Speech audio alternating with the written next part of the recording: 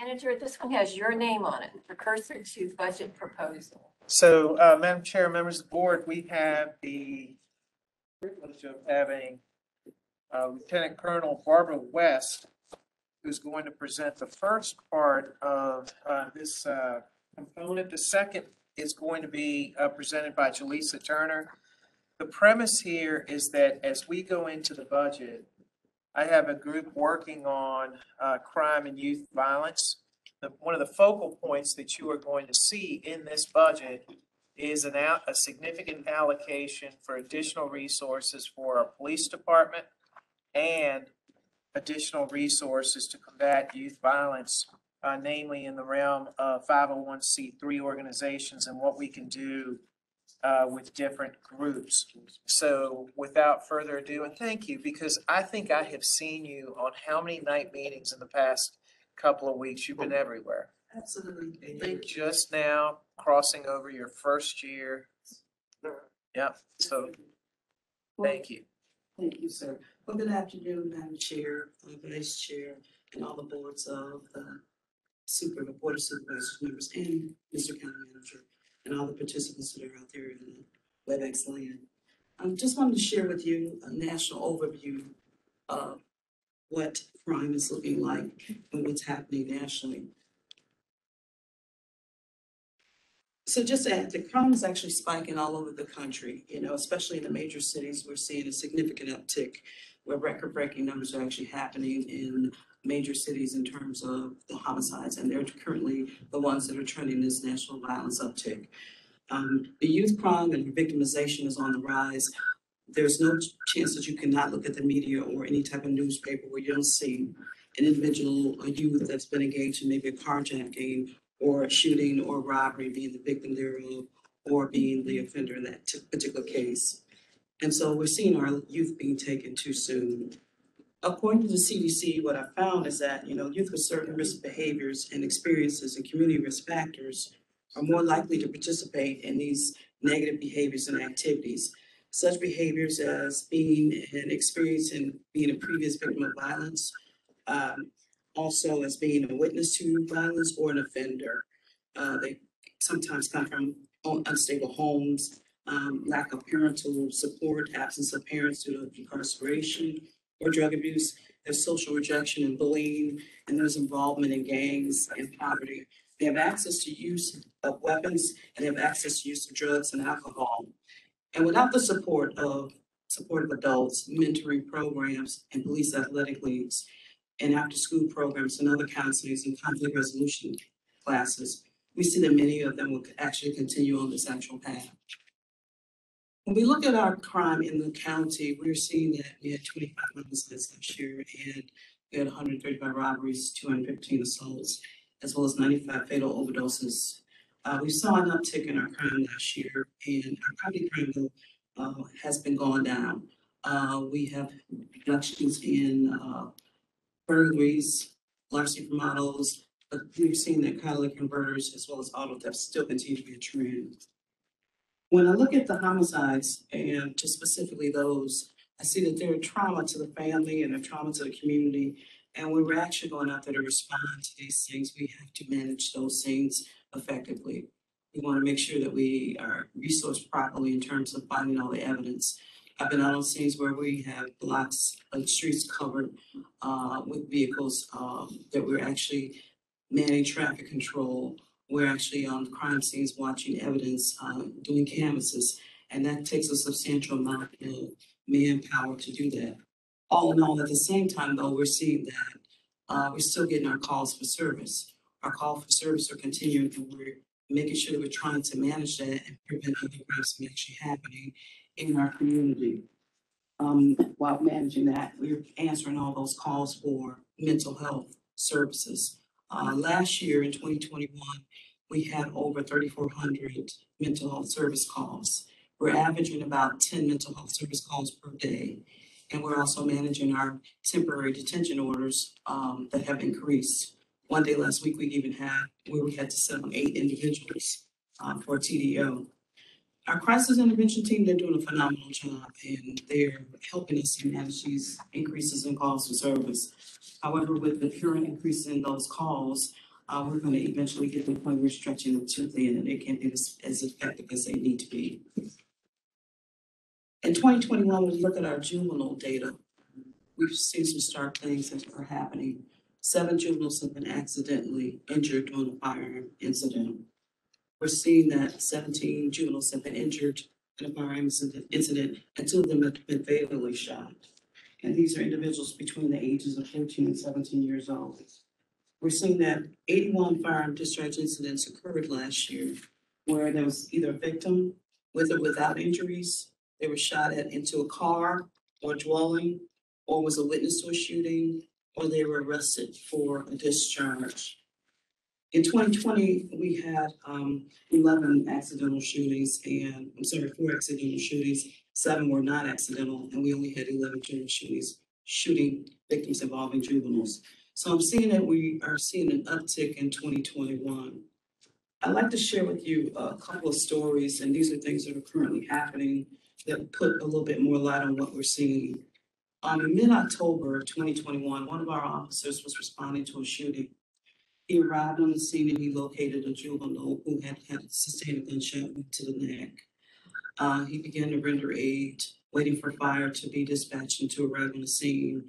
And when fire arrived on the scene, and prior to fire arriving on the scene, a subject driving a vehicle, driving at a fast rate of speed, actually ran into a stop sign, jumped out of the vehicle, brandishing 2 firearms.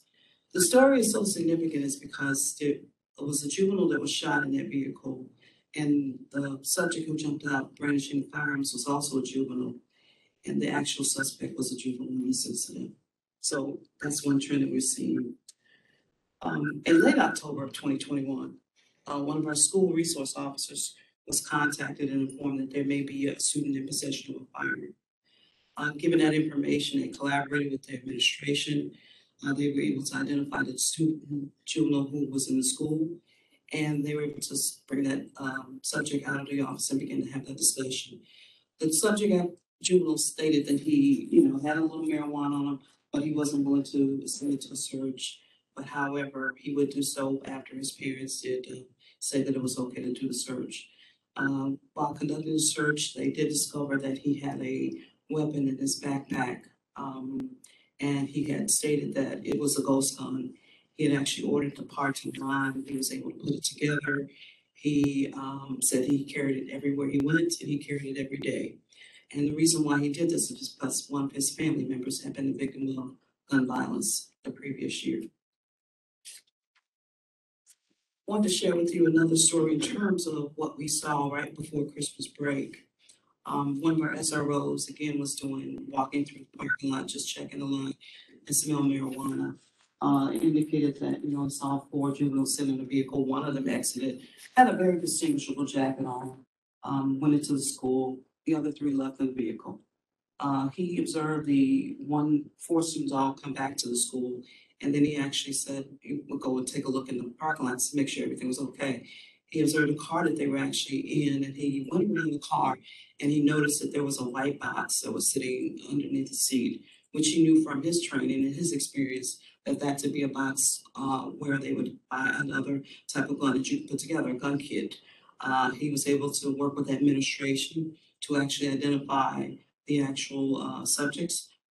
They were brought in, the administrative search was conducted, and in that vehicle, they discovered an upper level, lower level, all the parts that you would need to put together an actual gun. Just the next slide, just going to show you what these gun kits actually look like, and you can find them online. Giving some information from ATF, that, it takes about 20 minutes to put these kits together. Also, you can find all the instructions in terms of putting these kits together on any kind of social media platform.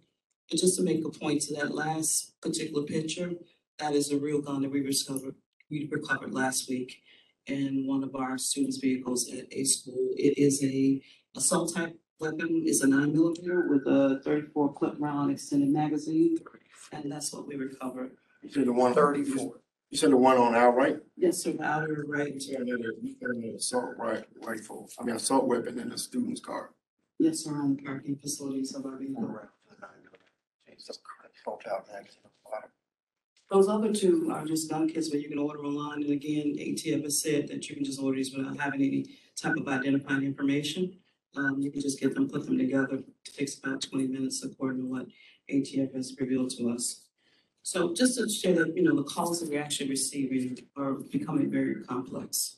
We're trying to manage our resources and do more in-depth problem solving to get to some of these situations where we're seeing.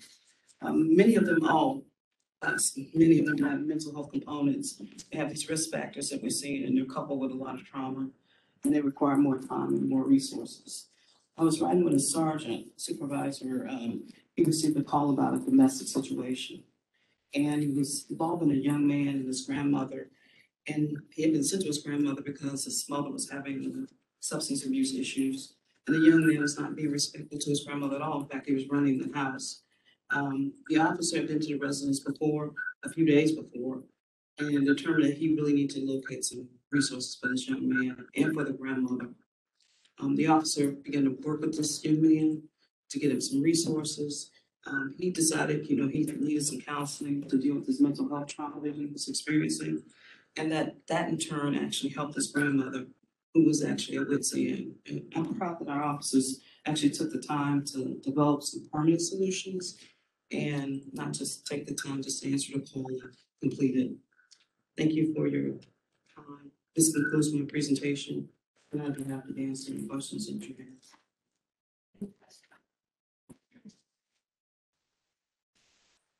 Thank you so much. Appreciate it. Thank you. Very good. So again, you've got, you will see a focus in the budget, and we have a group, Amy Cashwell, Chief English, Commonwealth's Attorney, and some others,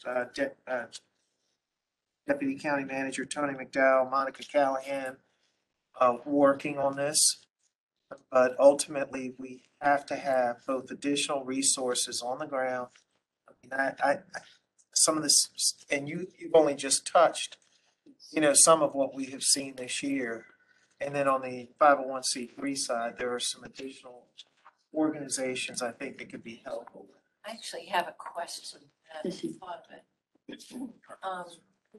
I know it's not totally done and all that about marijuana being legal, but it isn't legal for anyone under what, 21?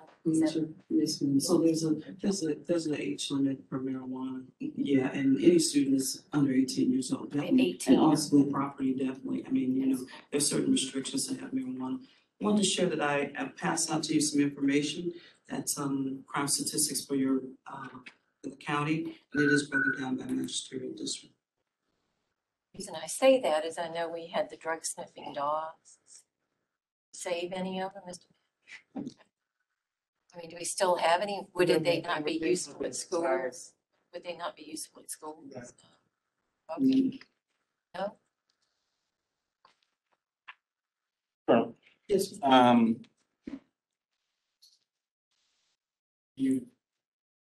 I have a couple questions. So thank you for sharing those stories. And yes, we have, we got last month from the chief a breakdown. Crime is up in cities. I'm sure you're a heck of a lot. If that's for me, just take a message. Tell them we're in the middle of a meeting. I'm sure you're happy to be out of Chicago and here where in Henrico, I'm with you. What is it you said we need more resources? In your professional opinion, what do we need? I mean, if you go down the stats in Henrico, crime is up 100%. Agree? It's down. Okay, homicides. There are a couple categories. You're right. That we should look at and say, isn't that great? That burglaries are down. But you go through, crime is up. What do we need to fix that? In my professional opinion, when we look at balancing what we had to deal with in terms of current trends, right? We see that, we're responding to a violent crime, which creates a manpower drain on some of our resources. And so when those resources are dedicated to that particular incident, they're unable to address the other crime that could potentially happen, and to be a visible presence to prevent crime from happening. And so when you talk about the resourcing, I think that's one thing we do need additional. When we speak to CIT, we're seeing an uptick in that mental health call component being part of a lot of the calls, and having them have the ability to get ahead of that and to begin to address some of those individuals so that they don't become crisis, so they don't need to be TDO'd or ECO'd, then I think that would be another significant area we could see some potential to have.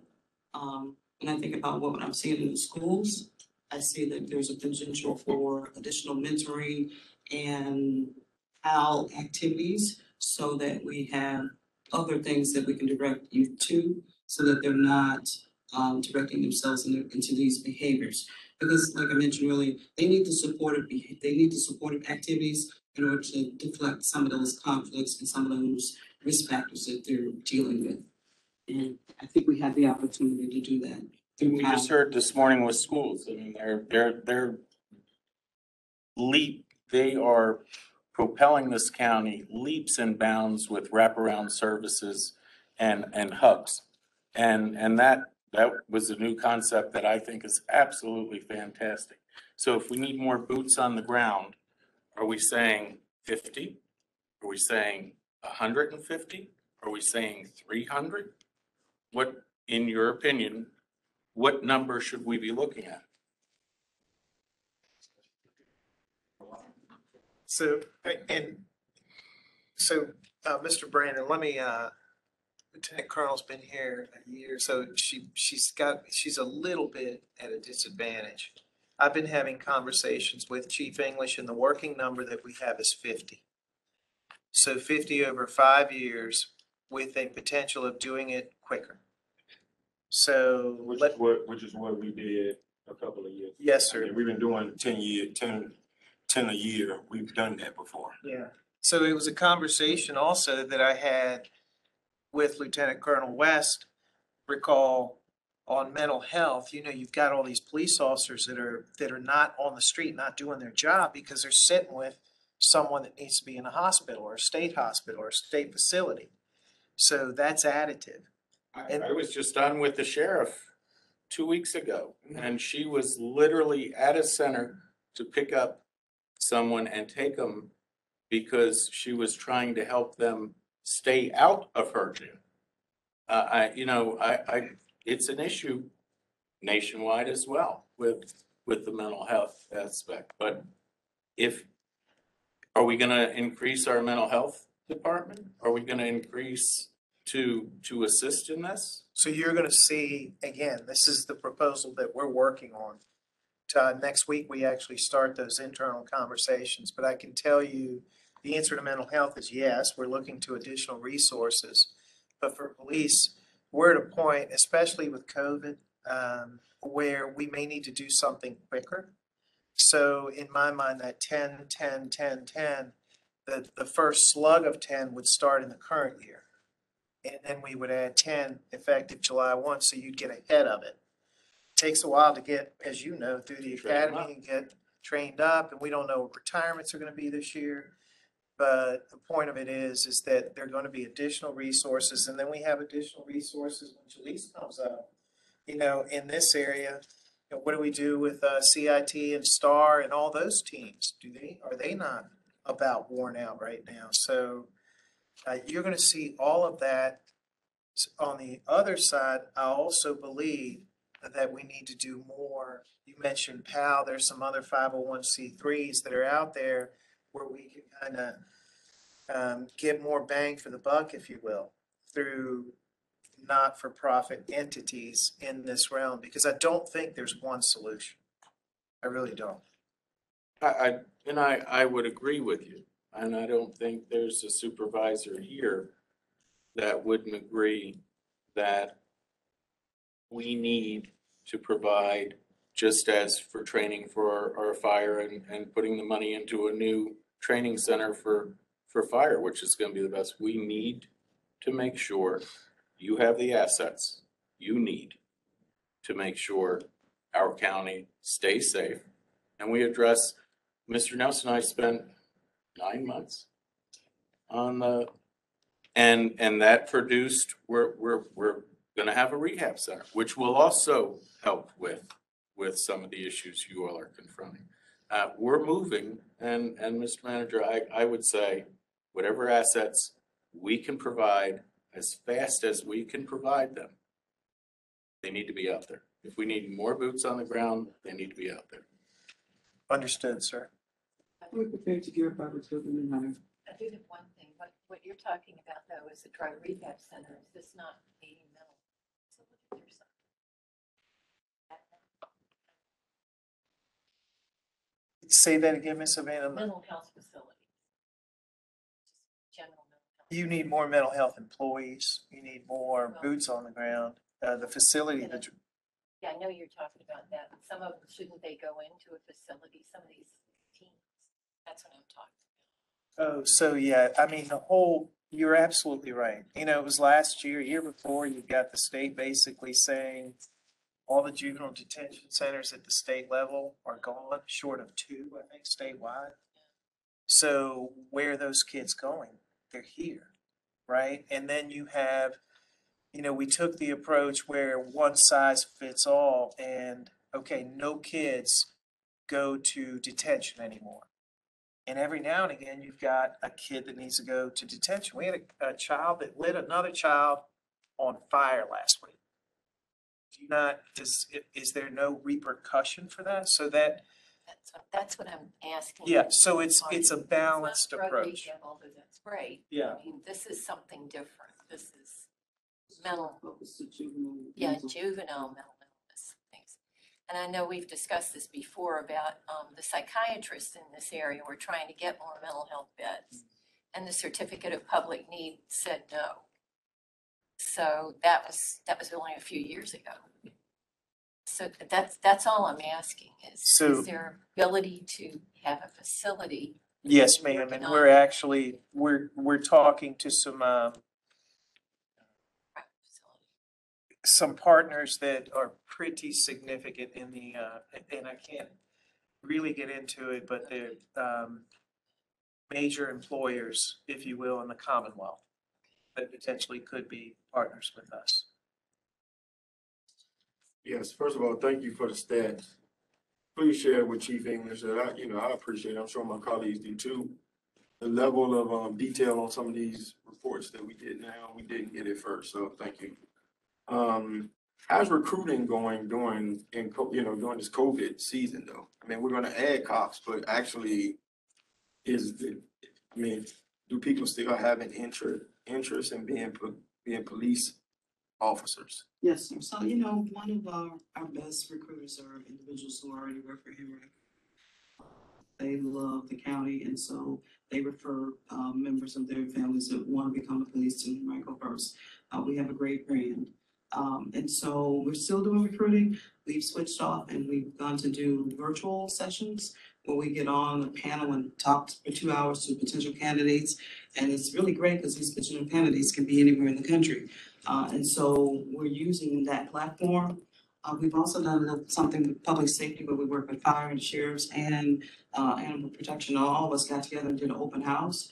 We were able to bring in people who came through and actually began to do the agility test. So they began to start in their path of becoming a police officer. We have an application process currently open where we're planning on starting a class come May the 28th. And we have another class scheduled for June. And so we're also working on our modified academy. So all these 3 different application processes are open along with our communications. So we do have a plan of, continue to recruit, reaching out, doing virtual type of sessions as much as we can right now during the COVID experience. But we do still see an applicant pool that's interested in becoming the police, at least in Henrico County Police. So the manager mentioned COVID. Has COVID hit you guys I'm not asking you to say that you got X amount of officers out, but have you guys been hit significantly? Yes, sir. Given that, I think it would seem like it happened right after, as the doctors have stated, like right after Thanksgiving, we saw a surge. But now we're coming back down, and I think we're getting closer back to normal. But yeah, it hit us as well. Yes, sir. Thank you for all that you do.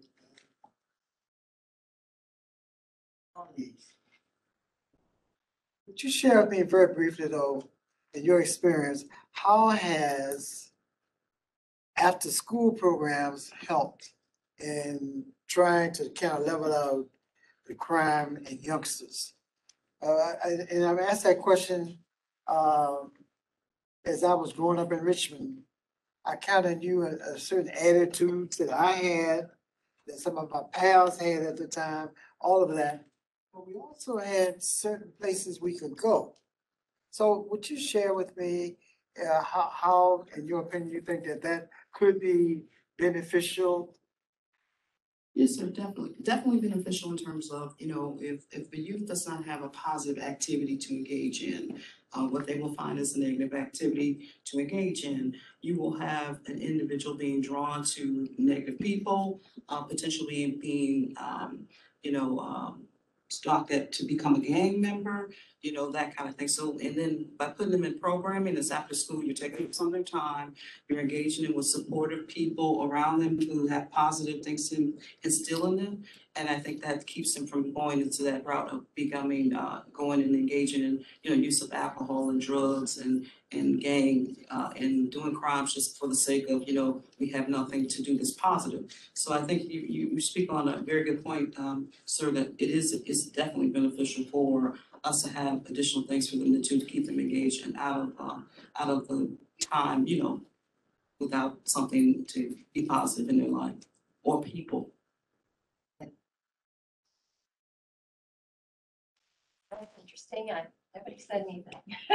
And then they suddenly had a lot of questions for you. Thank you. Thank you. Next, I think Jaleesa Turner. Jaleesa Turner, and so that was Lieutenant Colonel's first presentation before the board. Thank you. Sure, it's not going to be the last. So Jaleesa has been before the board in the past. Welcome back again. Okay. So Madam Chair, Mr. Manager, and members of the board, today I will be discussing public safety's holistic approach to serve in the community. All right, as you guys already know, Henrico County's population between 2010 and 2020 increased by 8%, and it's projected to increase by another 9% in 2030. Some of that information that kind of seems a little alarming is the fact that 20% of the total population will be individuals 65 and older. So that's 1 in 5 Henrico County citizens will be, again, 65 and up. And so because of that, with the changing population and the diversity changes in the county, we are also we're seeing an evolution of the types of needs and 911 service calls that we have for Henrico. If you take a look at this information, I know we've talked heavily about mental health services, but one that Henrico Fire pulled was for our lift assist and our fall calls for Henrico. From the year 2020, and this is by calendar year, from 2020 to 2021, we actually saw a 15% increase in those calls for individuals in the community. And so what that really, there could be tons of reasons why. We've seen that people are, again, aging in place and living longer. But also from 2020 to 2021, we did see an exodus of individuals moving out of long-term care facilities and back into the community. And then we also are battling with some fears of individuals moving into facilities now based upon everything that was occurring back in 2020 with the pandemic. And with that, so what we're starting to see is as first responders go out into the community, we're recognizing that a lot of our residents have unmet needs. And just one 911 call for service is just a short-term solution for a lot of long-term, more complex issues that our residents are facing.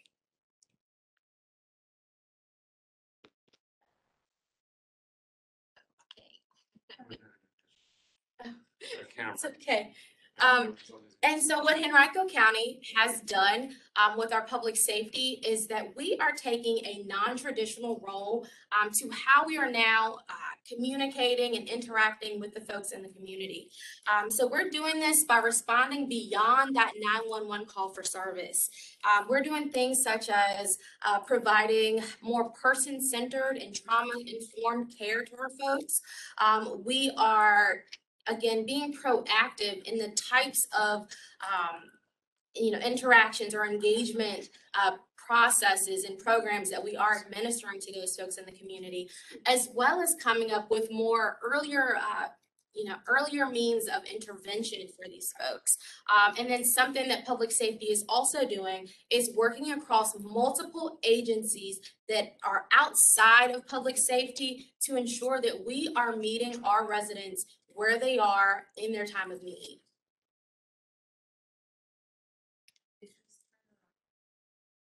No, that's what we're having. That's okay. And so we need to stop. Keep going. Yeah. Very good. Very Not on good. camera. Let's pick up the TV's foot. So with the Division of Fire, this is one of the agencies that has implemented some programs that are creative and outside of what we typically or normally would do as a public safety agency. Right here, you guys may have already heard of our basic life support ambulances or our BLS ambulances. They operate Monday through Thursday from 8 a.m. until 6 p.m. And what they do in the community is they answer some of those lower acuity or non-emergent calls for service. So those falls and lift assist calls, a lot of those are being handled by our BLS ambulances when they are on duty. And what that's doing is freeing up our advanced life support ambulances to start responding to more life-threatening calls that are occurring in their districts. And then also we have our Community Assistance Resources and Education Program, or CARE. What CARE is doing right now is it's an interdisciplinary team that's actually housed within the Division of Fire. And our entire goal is to make sure we are getting out into the community and providing supports and services to those individuals who need a little bit extra help. And if you take a look here, for the fiscal year 21, we had actually received 37 requests per month for follow-up services. The CARE team typically gets our requests for follow-up services directly from our firefighters and medics who go out into the community. And after they make that first response to a call, what they say is, this person would really benefit to get some more wraparound services out to them. And what they do is send that request to our team. So the team is built with myself, the patient care navigator, a care captain, a care officer, and then also the advocate for the aging is now on our team as well. If you guys can see here, she has actually only been with us for 6 months. So since fiscal year 22, and she has already, she's already receiving about 35 care coordination calls per month or requests per month. And then she's also had an attendance rate of about 383 residents for our programs. And that number is only looking to increase. So we're trying to do a really good job of getting out there to the community and being able to meet them where they are. I know Lieutenant Colonel already talked a lot about CIT already, but this is just another way within HPD that they are getting out into the community and providing those services for folks who are having mental health crises. CIT is a part of what we call our Services to Aid Recovery team, which is STAR. And this is a multidisciplinary team or multi-agency team that really encompasses not only public safety and first responders, but also we are incorporating members from building inspections, community revitalization, Henrico County Public Schools, the Department of Social Services, both Adult Protective Services and Child Protective Services, and other advocacy groups to really start to hone in and provide services to residents who again may need that extra support.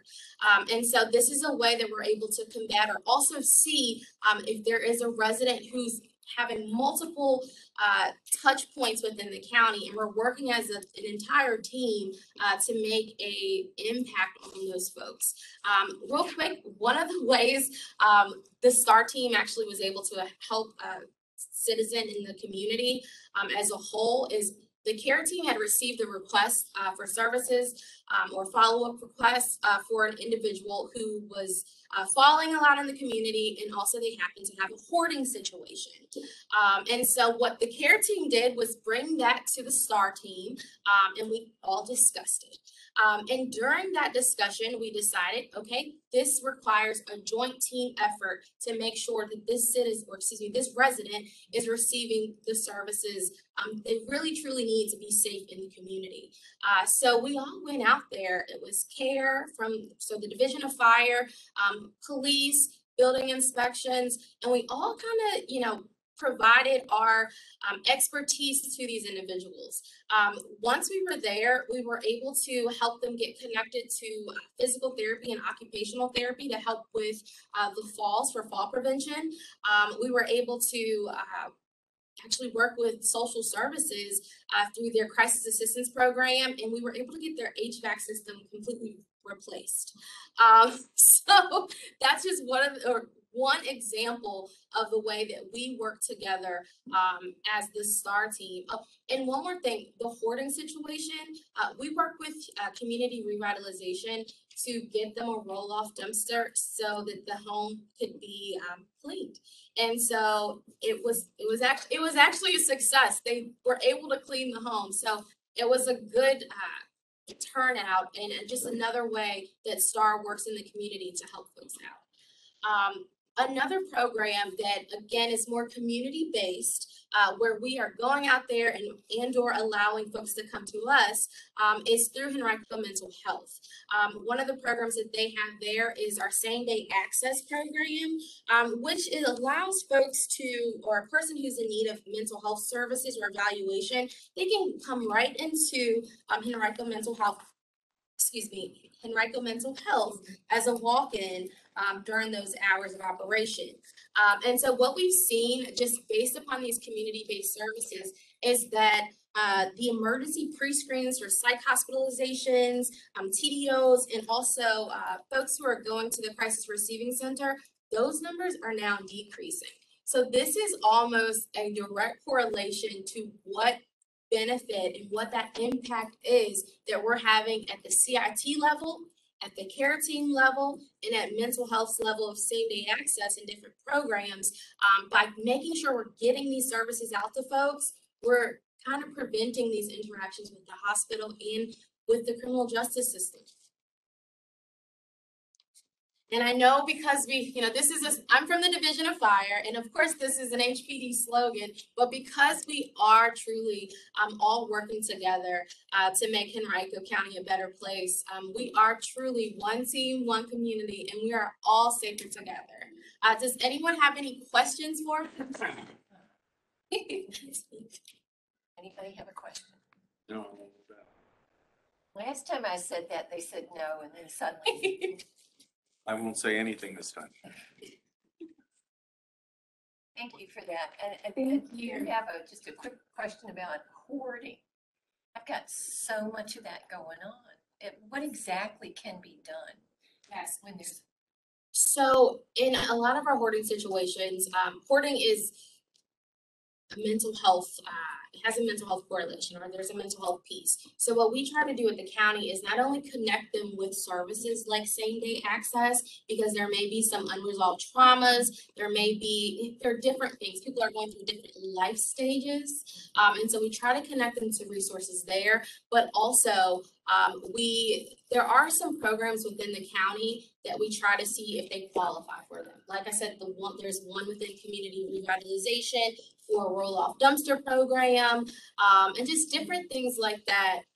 But we're always open to speaking with those individuals to see if we can right-size the approach for them. they usually don't want any help. That's the problem. That is correct. They usually go through community revitalization, and it starts usually there, but okay. If there's a safety component that's attached to it, and we're, if folks are starting to see that there's a decline. What we then try to do is connect them, potentially, maybe it's an adult protective services case or something that we'll have to do to kind of intervene with that. But it is a case by case, or it's on a case by case basis. So if you have a request, please be sure to send it away, okay? I won't call it community revitalization. Any other questions? I've got a question for us, because I'm looking for any update, because it was a year ago, we talked about one subject that didn't have to do with this. Okay, thank you very much. Appreciate your information, very special. Okay. So Madam Chair, members of the board, thank you, Jaleesa. So as we finish, those are all the presentations that we had, but for Ed, before you turn us off, I'm gonna ask Carrie Trettina to come forward and take us through wrap up. And so the reason I want to do that is because we were going through, there was a lot that you all went through, and she's been keeping a list of items as far as work items. So Carrie, you want to, and if you're okay with that approach, Sheriff. That's great. All right, Carrie, take us through that. So good. Mr. Brain also had You want me to go first, or you want to go first, Carrie? Your preference, sir, if it's an item that will need to follow. Don't ever give me the preference. Can someone update me on 1 year ago when we did our retreat?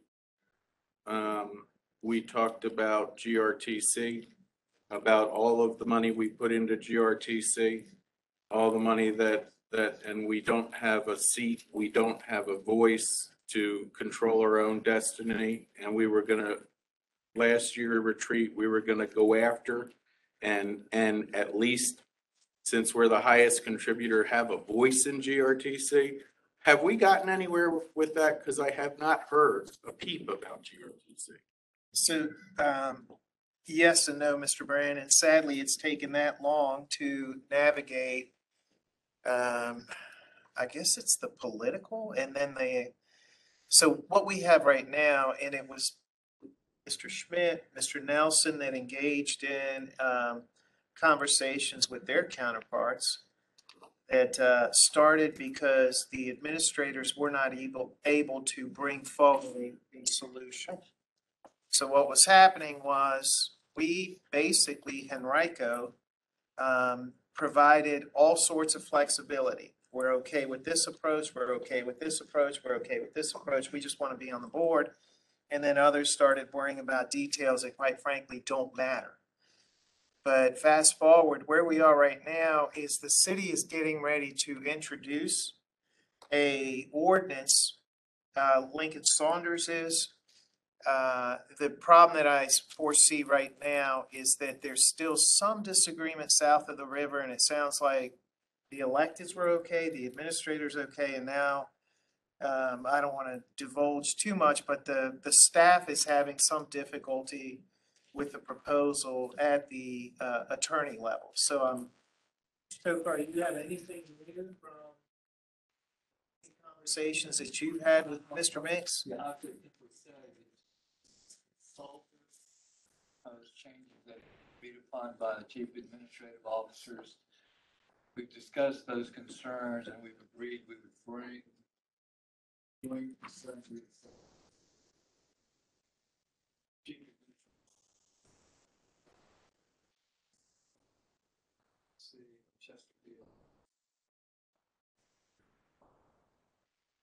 But to be clear, you as the county attorney didn't have any concern with the proposal that was put forward. Yeah.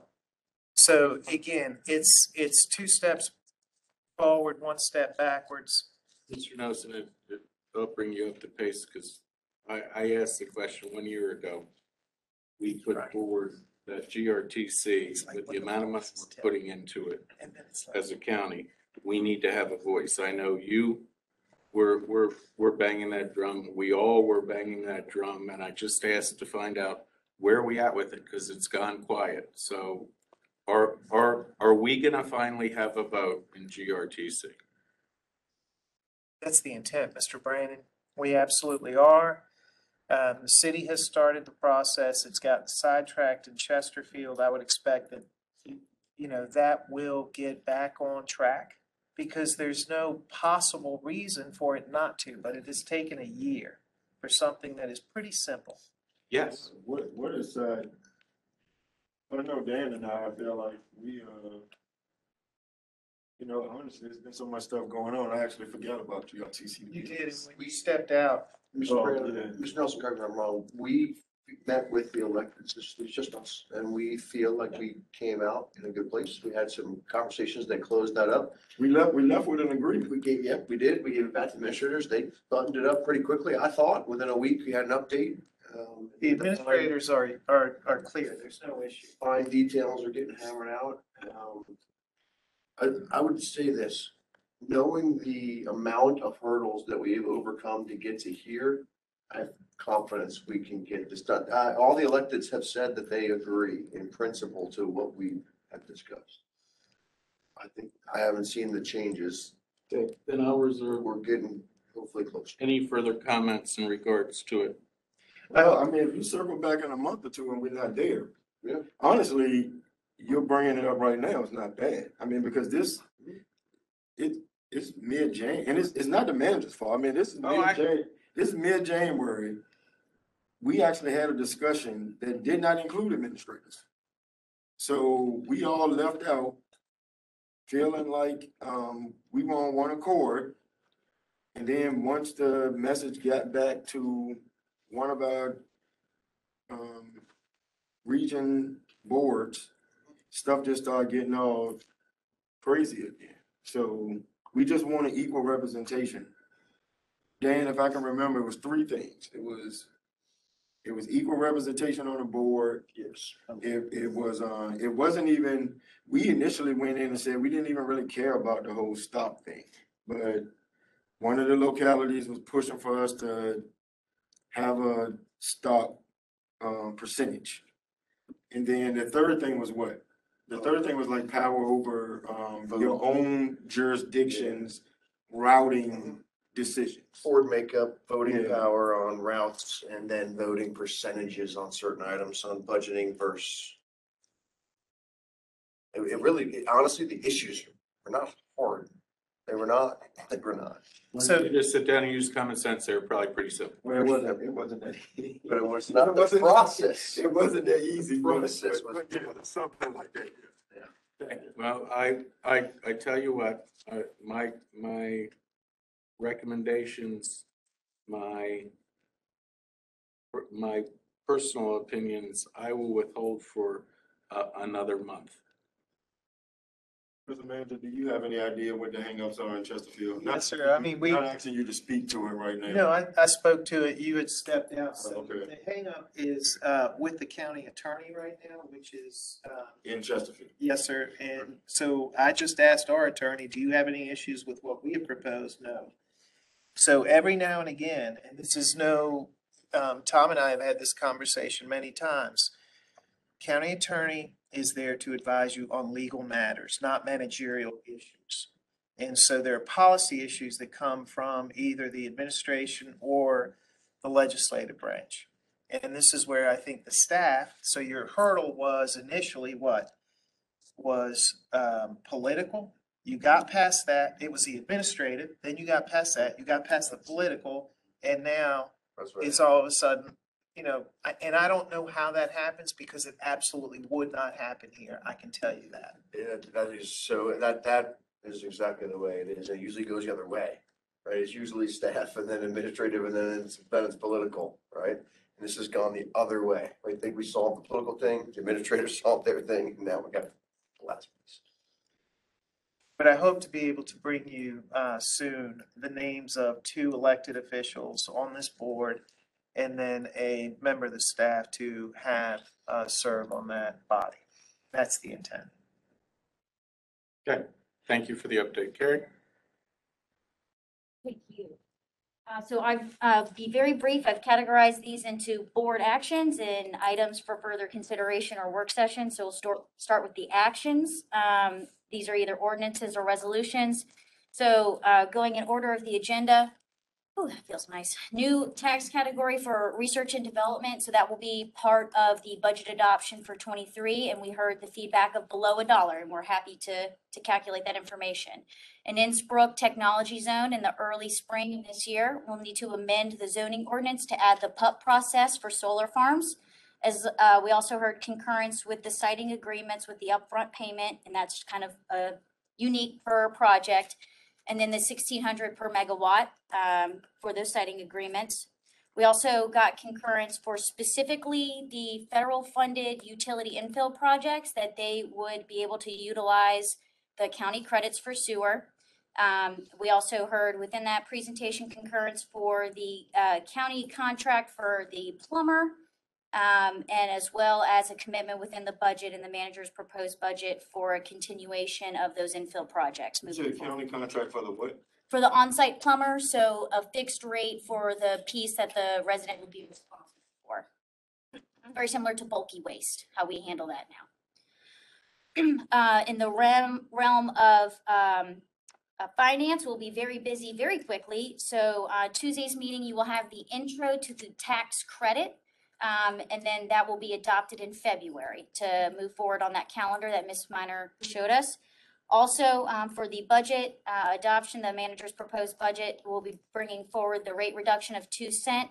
And then in the referendum, we have a schools action that we'll be asking the school board to consider in February, along with our piece in the last part of February. The second meeting in February is when our referendum resolution will come forward. Then items for further consideration or work sessions prior to Tuesday, it sounds like, or this week, we will need to have that evaluation of Johnson Elementary School and how that can fit into the holiday number. We also heard further consideration within the bond referendum research is the water park scope and better refine that CIP request. Deep bottom scope reconciliation, we'll just need to make sure that the Henrico Navy is not included in that project. And also, we heard some refinement of the public information campaign as we get closer to that date that is tattooed on Brandon Hinton's body. Also, for further work sessions, we will have the spec building for the wet lab, which we also heard feedback is trying to figure out how that square footage can exceed 100,000. Square feet. Also within EDA is the EDA agreements. And then also, I think I heard this right, once we get close to Green City CDA, maybe a work session on that structure. Into utilities, further evaluation of how the streetlight program using a different funding source outside of the sanitary districts, we'll be bringing that back this year as well. In the no-kill shelter, we need to find a new name for that. And also we'll be bringing a work session for the Humane Society as well as our Animal Protection Unit in the Woodman Animal Shelter. A report out from the what we're calling the Youth Crime and Violence Committee in relation to the manager's proposed budget that will come around budget introduction as well. And then the ad hoc item of a 30-day follow-up on GRTC. And then there's will be a follow-up letter that Holly and I will be working on, which will have some of the other additional information that was requested, like how many campus-style schools, some of the information about the landfill solar project off of Tuxedo. Those will also be included as well. And that concludes my wrap-up. I have a question. Oh, you have a question? Yeah, Karen, is there any way that you can put that in writing? Yes, sir. It will be in the follow-up letter that will hit your packet no later than Thursday. We're gonna take it from someone that takes good notes. Those are good notes. And I think Mr. Nelson's recommendation for the no-kill is fantastic. And I do have one comment that I want to make.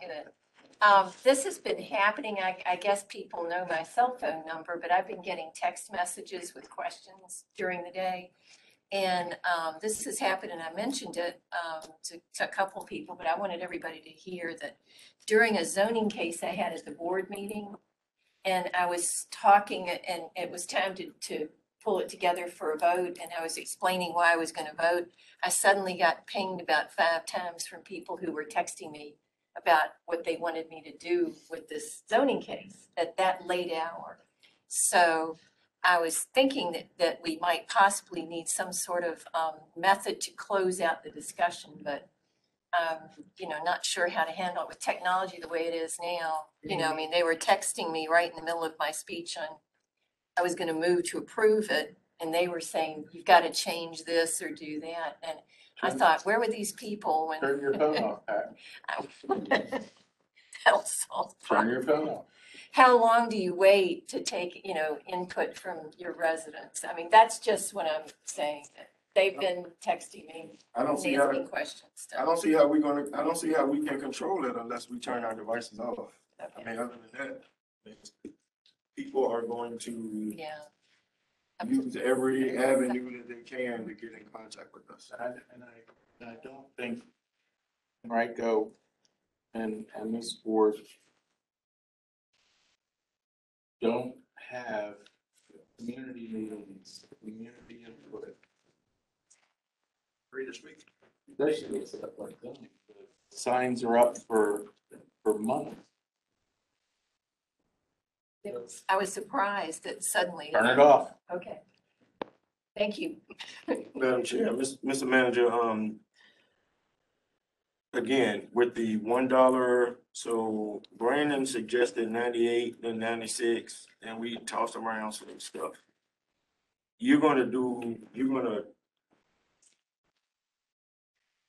I mean, is there any way that we can make that? You was talking about 25 cents, but not. Yeah, but I'm not saying 25 cents, but I mean, can we make it so that it really is significant?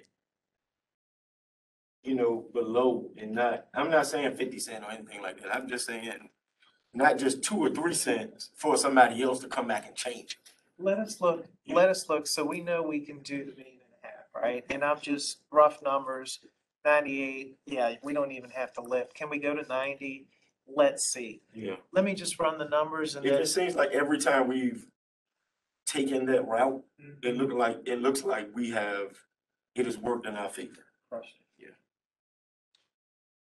Any other comments? I mean, we did go over just a few minutes. I just want to say thank you to everybody who did a report today.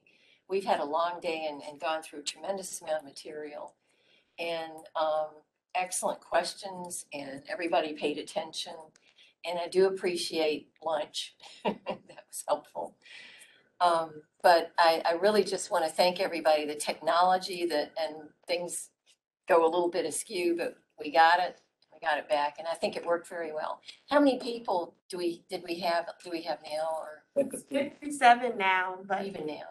At Okay, the peak, what was the highest point you think? about 82. okay. All right. Well, Dan said that since Christy's still here the whole time, and that was such a phenomenon. Dan says he owes you and he's gonna come and sit through an entire school board retreat. Did I say that? Did I say that?